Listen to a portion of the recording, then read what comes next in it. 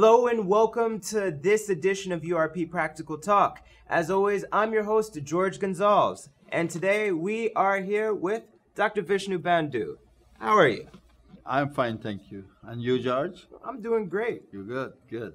Yes, and so we'll before we go into the rest of it, we'll speak on kind of a topical issue, something that happened just on this past Thursday. I know we had a big blackout. All throughout the region. It was apparently something that was on the minds of a lot of people. It damaged productivity. Apparently, it really struck a nerve. Well, this is something I noticed had been happening, but this Thursday gone, it happened much more than any other time. I don't know what is their problem, if they don't have fuel or what they don't have or any instrument, but it seems like a fuel problem to me, because why all over West Coast, all over Georgetown, Essequibo, all over this country having such a big blackout? It damaged people equipment. In fact, my equipment damaged. I had a 60-inch TV where the blackout damaged it. Who will pay for it? Nobody. You can't go and complain to nobody in this country. Something like this happening in the United States, the power company has to pay for it. They can't leave it like that. But here, no. We don't have those kind of rights. So I don't know what is happening, because this blackout has becoming so constant. And imagine that we are paying such a high electricity bill in Guyana. As I mentioned in one of the last programs, that United States, the most expensive states of electricity in New York is New York, right? Paying 8 cents per kilowatt for electricity, right? We in Guyana paying $53 now plus VAT for electricity. Sorry, actually 4 times of what United States is paying. So how can we have productivity in Guyana? How can a business survive? How can you encourage manufacturing company to come here? The most important thing in any business is electricity. And you have to get cheap electricity to survive, to do a good business. This is why whatever we produce in Guyana, we have people that import the same thing, selling it cheaper here than what we are selling. Because why? Because our cost is too much, right? If you go to the store, they got to pay so much electricity bill. So they got to raise the merchandise to meet with the financial status. And then they can go ahead. See? So I don't understand. This government doesn't seem like they think. They doesn't seem to think that electricity is one of the most important things in our country. That is why the URPRC are focusing heavily also on electricity, and not these expensive electricity, cheap electricity. This government had been talking about going green, going this, going that. But what happened? I think his green mean to paint all the building in green in Guyana, including the State House. That is his green. He doesn't understand what is green. Green is to take away yourself from this heavy fuel. That's what we are focusing heavily on today to build Guyana, the heavy fuel, because you want to avoid pollution to the atmosphere. And all what they're thinking about, bam, fuel, fuel, fuel. The last administration, drugs were flowing. This administration, fuel will flow. But we ain't got nothing yet. You got what has been happening in Guyana is very, very sad. Very sad. Where we are going today. and we have, the people has to make a change. And this is a message I want you, the audience, to listen. It's not this handful of politicians that in the parliament will make a change. You will have to make that change. Come and band yourself with the URP for a real change in Guyana. The URP is the change for Guyana. And I'm appealing to you, for God's sake, for your children, yourself, your grandchildren, great-grandchildren, come aboard the URP. As we talk about the local government election also, I like to repeat this because we are looking for honest, sincere, and open-minded people who want to develop their community. Please get on board with the URP. Let us make a difference for this year local government election in Guyana.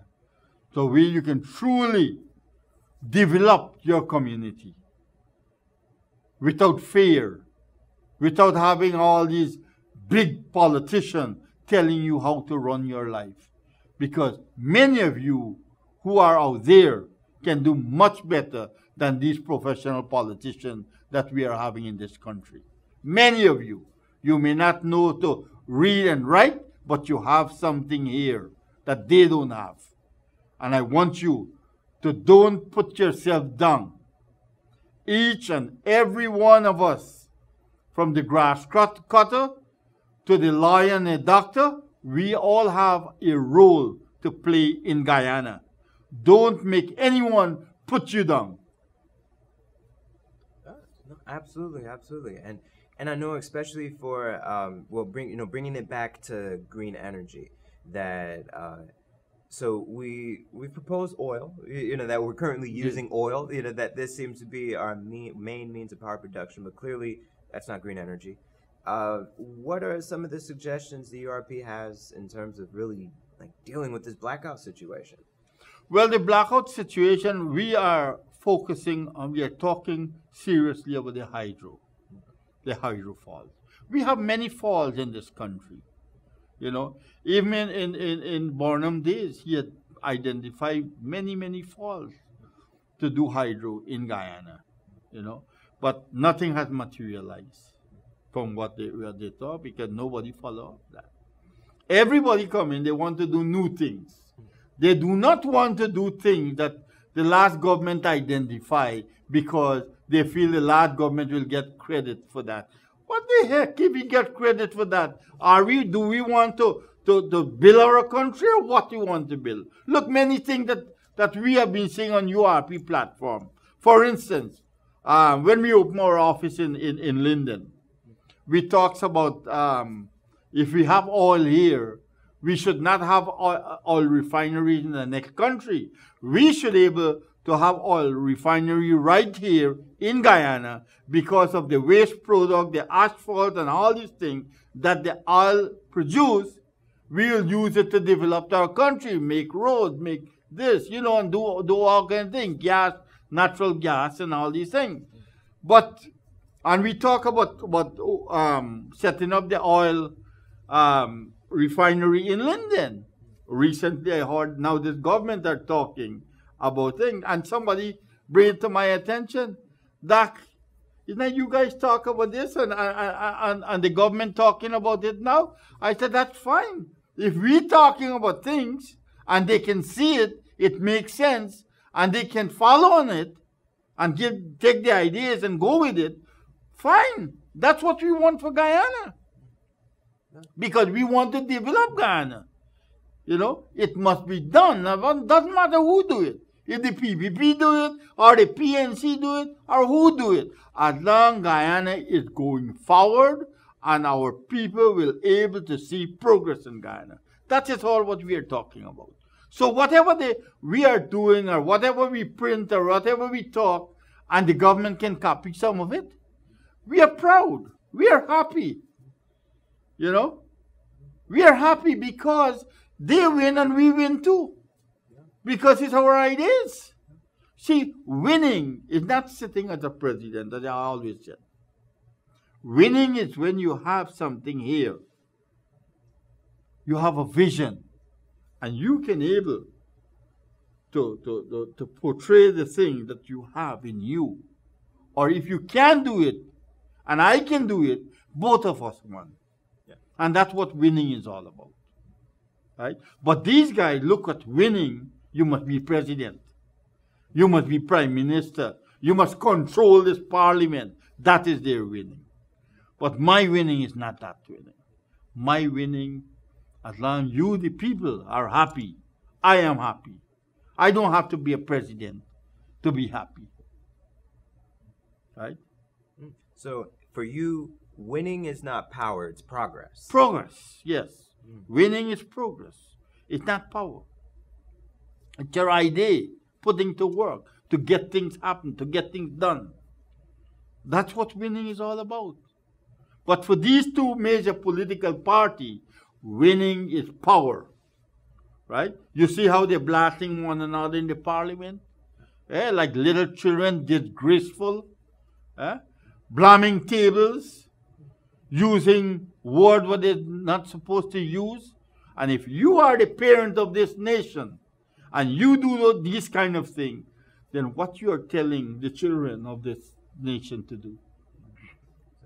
Yeah. What are you telling them to do? Encouraging that behavior. You know? So we are not going forward. We are going backward all the time. You know? The British leave us with certain things, and we stuck with those certain things in this country. There's no other new development. Sugar and rice, the British thing is. And that is two most important, and we stuck with it. We are not going forward. All what they do, thinking about closing down industry, closing down estate. Right? You know? The PPP, in their time, they put some of these estates on the closing list. These guys come and implement it, you know, and the PPP try to pull themselves out easy. We don't know nothing about that. You see, they close your estate, you know, and they are the one who had it on the list to close. So they're actually like distancing themselves from Yes, something that yes. they planned. And the stupid people are thinking, look, Bharat made a statement the other day. If he win the next election, he will give all these sugar workers money until they get a job. What a crazy thing you ever hear like that yet. These people are working and hard to get their pay from the government, and you go feed them? You know, see who believe that they're stupid? And it almost seems insulting because it's just this handout mentality. Yes, yes, it's insulting. Directly, it's insulting. You know, but some of these sugar workers, you know, I don't know how they think. They only think about put the cane bundle on their head. Nothing else. They are not thinking. You know. And I want to even go on that same note that, you know, I myself would have spoken with a lot of the sugar workers, and I know that one big complaint they feel is that, you know, you shut down the industry, but you don't give them any sort of education to even go and start their own farm or to go and start whatever sort of other, you know, industry that they'd like to move into. Definitely, because you're not finding no alternative for them. No. There's no alternative, right? You close down, you should try with yourself. It's just like they promised the rice farmer before the election $9,000 bag paddy, right? When they got in power, the president come out clearly and he said, that is private industry. Rice farmer should seek their own market. And the rice miller, they must work together. You telling the rice farmer to work with the rice miller when most of these rice miller screwing the rice farmer, taking advantages on them. You're telling them that's how little these guys know about what's happening in this country. And then one has to ask is that if the rice millers are private industries, they're the ones who are supposed to do it, then what is the point of the GRDB or even the Ministry of Agriculture in that regard? It's to fraud the people. That's all. Frauding the people in Guyana. That is why you are here saying, look, hey, we should not sell bulk paddy or rice from this country. Let us encourage our millers to put down a little packaging plant in their factories and package our rice so that we can able to supply and we will get value added to that. We can able to sell it to the whole Caribbean, also the part of North America, or Europe, and we will get better price for our product, and we create more job at the same time, right? See, this government doesn't understand, right? Like they said again the other day, that their job is not to create job. What a dumb set of people. Huh? I never heard that. I travel actually this world. I never heard a government said their job is not to create job for the people in Guyana. When they promised the people before the election, young people, all of you will have jobs. Now they pull out themselves from that. Now any country in the world, United States, I live more than half of my life there. United States government will encourage all businesses to go on doing business and do more business by giving them whatever facilities they got to give them. Because they know more the business grow, more employment opens. Right? But this government doesn't understand that. They don't understand nothing. Look, that is why I'm saying, if you haven't got money, you don't know about money. You never had power, you don't know about power. So when you get in this seat, you get power drunk, you're lost in money, all what you're thinking about, seeing all this money that comes in this country, as soon as it comes, I try to put as much I can put in my back pocket. Right? That is why all the projects, they create all projects, they must create park, they must create this, they're creating that, things what is not necessary now they are building. What is necessary is at the back burner. Like the farmers, many places in this country, the farmer doesn't have proper road to bring out their paddies. Right? Instead of using the money to build a road for the farmer to bring out their produce, you're using it in park where cow and donkeys and horse living in. This is what happening in Guyana, right? Recently, we built 4 walkover on the East Bank. Millions of dollars spent. Check how many people cross on that. Those money could be well spent somewhere else. What needed in there. So you see clearly that these guys does not know what they're doing in Guyana. So it sounds like you're saying essentially it's more of putting almost like the cart before the horse right there. Definitely. Like you're beautifying, but not really rehabilitating like a lot of the structural damage that's happened. So there's a lot of things the government, are doing which is not necessary for them to do right now.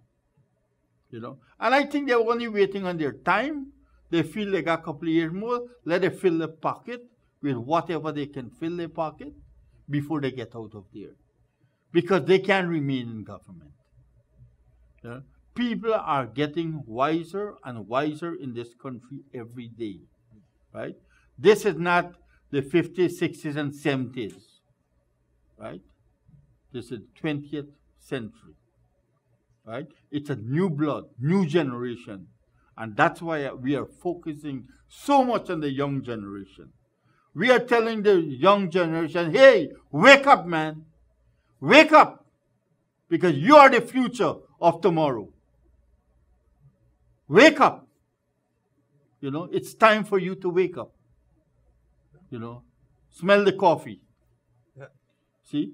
And that is why the United Republican Party also have the Republican Youth Wing. We call it the Republican Youth Wing. How's that going, by the way? Right? That is going very well. We have groups in Berbice, we have groups in Escobar, Linden, We are trying to train the youth, how to stand on their feet, what they should do.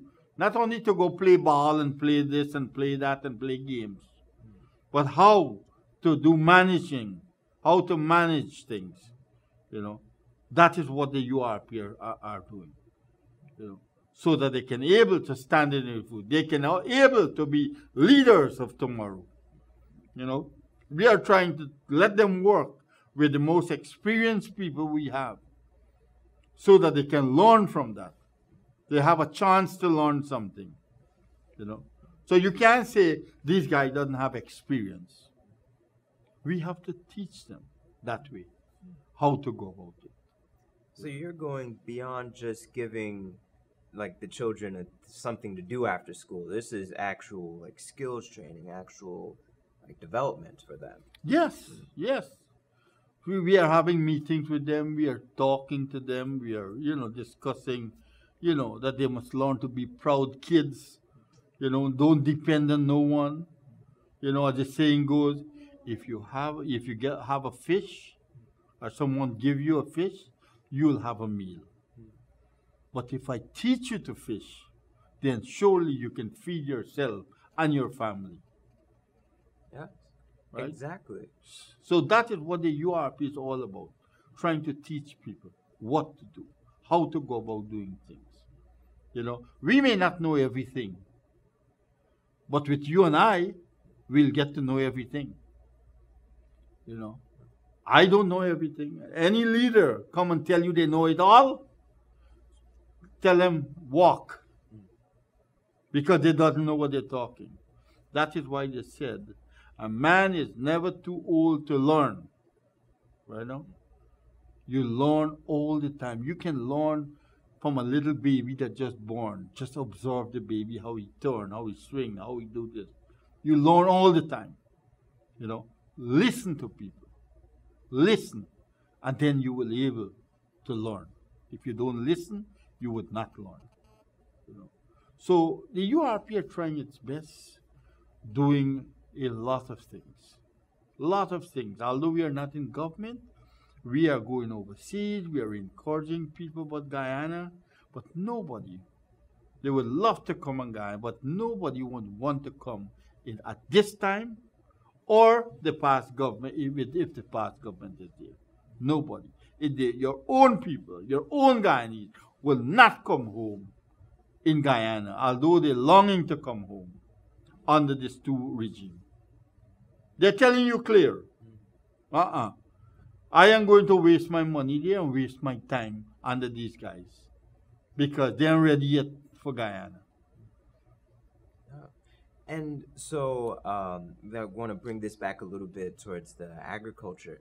That of course, one of the big things that you've mentioned that we should do is going into value-added products and finding that new market. But of course, that requires a certain level of marketing or marketing knowledge or experience. George, we Guyanese, the diaspora actually, we can do anything we want to do. We have all the capable people to do these kind of things. Setting up an international marketing system, what the URP talking about, it's very, very easy. It's a very simple thing to do that. Right? We have all the personnel who can do these kind of things. Right? They don't have anything, even our oil rig, what they're talking about here, we have Guyanese overseas can do those kind of things. In all fields, Guyanese had made themselves so progressive. They studied from the top to the bottom. You will find Guyanese in the offices in the United States from top to bottom. Canada, top to bottom. Great Britain, top to bottom. We have Guyanese. We are very talented people. Of course, the brain drain happened in Guyana because of these two governments. Because where the educated Guyanese feel that there's no future here. Why would I waste my time here? Pack my trap and I gone. And that's how they feel. But I want to say one thing. That packing your trap, those of you who lives here, a lot of businesses right now are talking about selling out and close down. I'm appealing to you. Don't sell out. Don't close down. Guyana has a far way to go under the URP. Please don't make that mistake, because I want to refer to Venezuela. A few years back, I was here and I met with some people who living in Venezuela had their property here. And they said, you know what? I come here to sell out my property. I said, why are you selling? They said, man, I finished like this from Guyana. You know, today they sold their property. They went back. They think they're rich in Venezuela. And we have 250,000 of Guyanese was living in Venezuela. They don't have enough boat to bring them home now. Many of the Guyanese in Venezuela, family who said they're rich, had to send money for them to come back home here and leaving their property, leaving everything in Venezuela. So when you think that you are in a country and you don't care about your country, you are very, very wrong. And when you sell your property from your country, it's like you have no country. You have no country when you sell your property. So all these people in United States and so forth who are living there and think they are high almighty, these Guyanese, let a bomb fall in United States tomorrow. Because a lot of countries have their eyes on United States by dabbling in everybody's business. Let something like that happen and you have Guyanese survive. You know the first place they will run to? Home. Guyana is their home. But right now things are nice. It's not their home. Similar thing happened with Venezuela. Let us take a little example of that. You know, what is happening.